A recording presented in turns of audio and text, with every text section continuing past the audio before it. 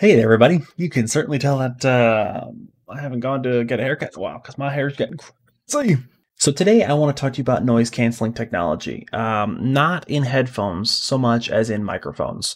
So recently, NVidia released what they're calling RTX Voice, and essentially it's just a small application that does real-time sound analysis and removal of background noise. So I just want to talk to you about what it is, how it works, and should you be using it. Thanks for joining me. Let's get going.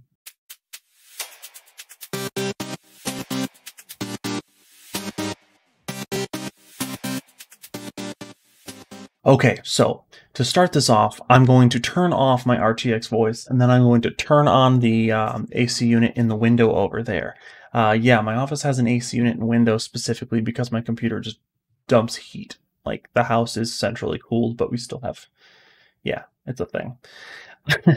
Anyway, so I'm going to turn off my RTX voice, turn on that AC unit, and give you all the background noise that I would normally have on a regular day, and we're going to compare that to what we're hearing with RTX voice on. Whoa. Okay, yeah, so that's nice and noisy. So this is just the Yeti, just going straight to the computer. I'll show you this with the Yeti first, and then I'll show you this with the RTX voice.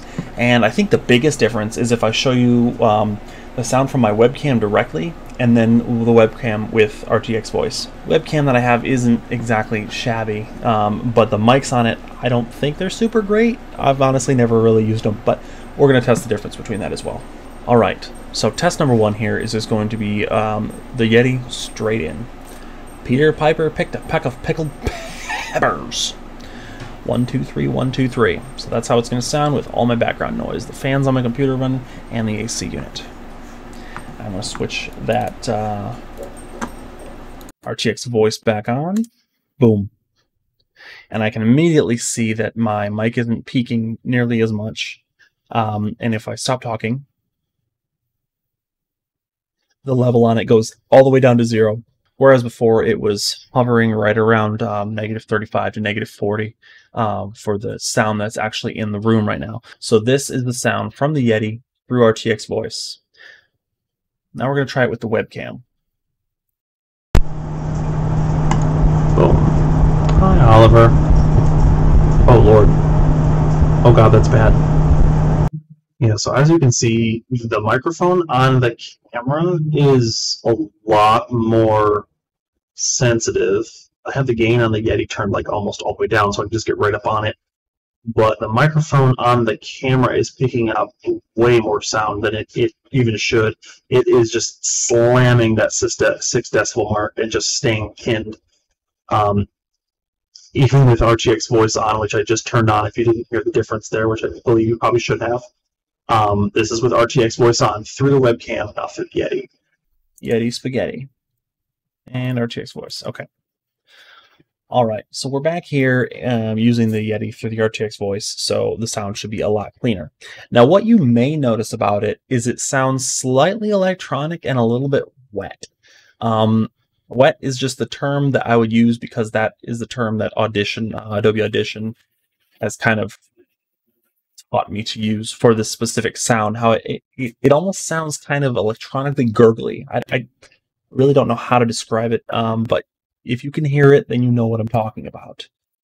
So what's happening in real time here is about the equivalent of what I would do normally in post using Adobe Audition, where I would actually pull out that kind of hum, that bass layer that you'd hear, the air conditioner, the fans, or if we're outside, just kind of the wind, the general atmospheric sound that you hear.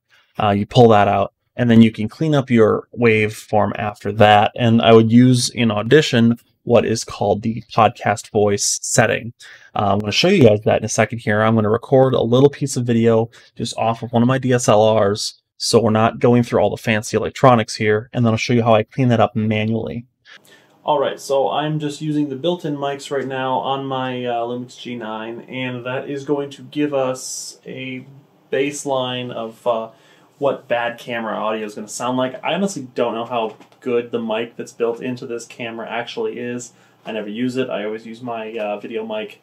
So this is going to be pretty much baseline. So this will give you an example of how we can clean up that noise or any room noise really that's consistent out of this video in post, which is what RTX voice is doing in real time.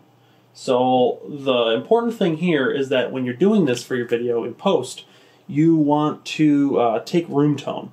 Now this can be like 5 seconds, but I find that a good 10, 15, 20 seconds actually will go a lot further to actually clean up the audio without having a bunch of electronic anomalies in there.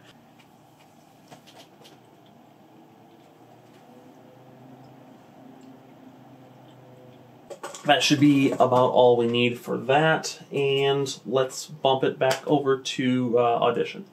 Alright, so I just finished pulling the video into Premiere. I cut it up, edited it however I wanted it, and I rendered out the audio. So we're going to pull the audio from Premiere, dump it into Audition, and I'm going to show you how to get rid of that background noise. So here's our Premiere project. I have already separated the audio from the video, and we're going to go edit clip in Adobe Audition.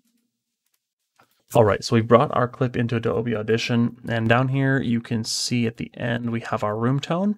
That's going to be the first chunk of this, because even if we listen to it right now, this will give you an example of how we can clean up that noise, or any room noise really that's consistent. The only thing more annoying than the background noise in this video is how many times I say so I do apologize for that.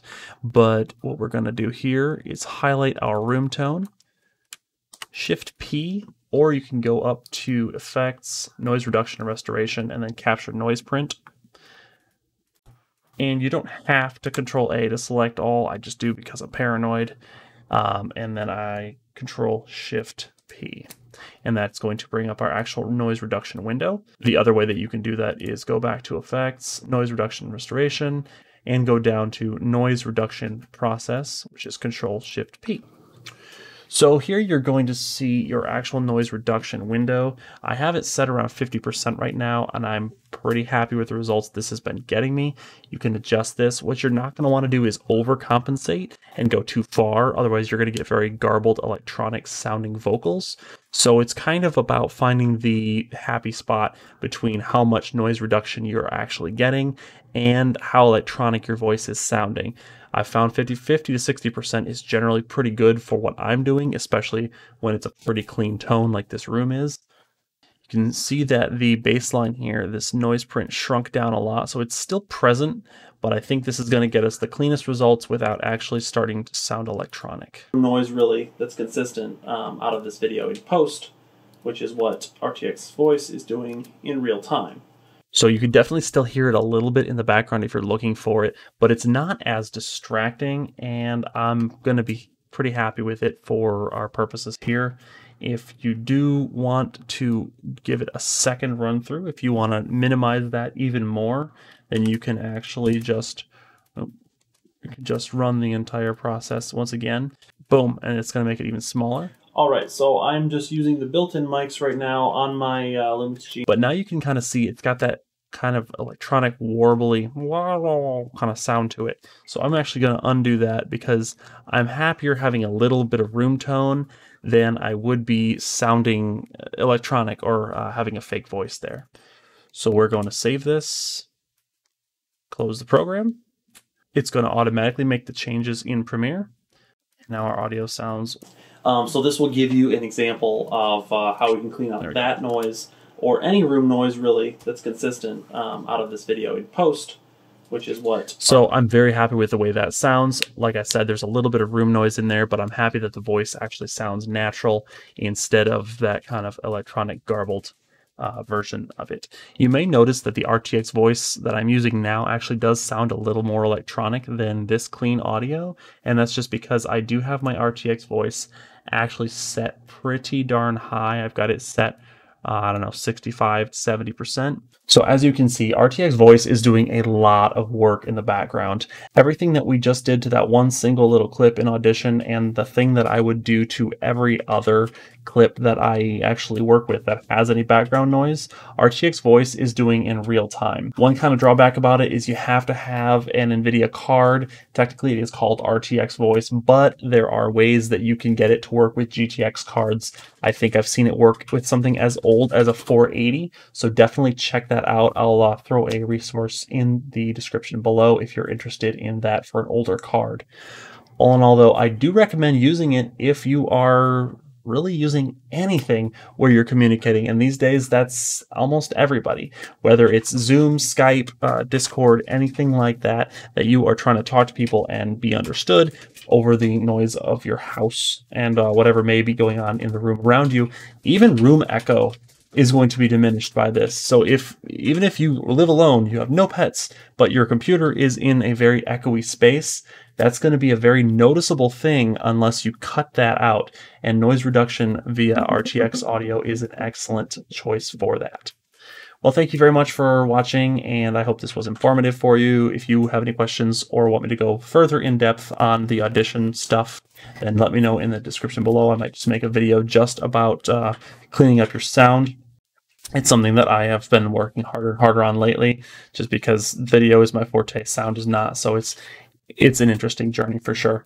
But hit all the buttons if you want to see more content like this. Once every 2 weeks, a video comes out, and it's kind of a flip of the coin, luck of the draw, what kind of video it's going to be. Anything technological is viable for this channel, so who knows what you're going to see, and maybe it will help you out in the future. Thanks once again for watching, and have a wonderful day.